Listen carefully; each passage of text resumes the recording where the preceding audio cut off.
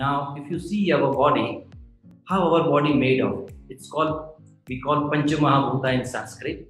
Our body made out of five elements: earth, water, fire, air, and ether. Ether is all about like space, also you can say, or a universe that is also within us. So this five elements is very big topic in a way. So if each and every element, it is representing a different personality, and when these elements will combine together in our body, that each and every element has a different functions, psychological functions, physiological functions, and that's how we will build accordingly. That's why we are all unique. Like Einstein theory says, EMC square, all the matter has the energy.